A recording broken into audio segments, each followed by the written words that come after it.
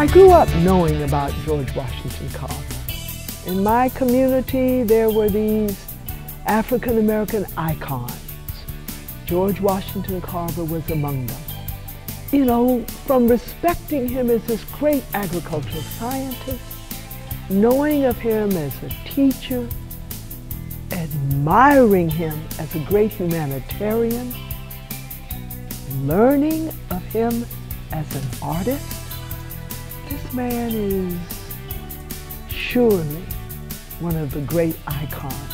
When I was informed that the Simpson College community would like to bestow on me the Carver Medal, it was a moment of very, very sincere gratitude, because I know enough about this college, and I know enough about a man called George Washington Carver to know that I should feel deeply privileged. So all of this is to say that I am genuinely honored to be the recipient of a Carver Medal.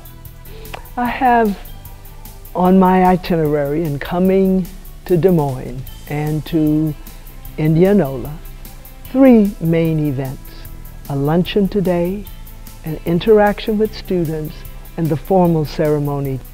But in many ways, the highlight is to interact with students. Because if George Washington Carver has any legacy, any ongoing meaning in the life of our country, it is captured in the ways of these students.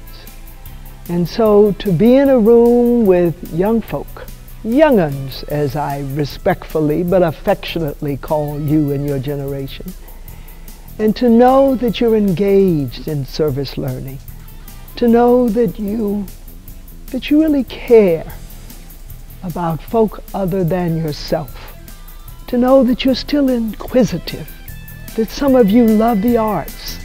All of that is the legacy of George Washington Carver.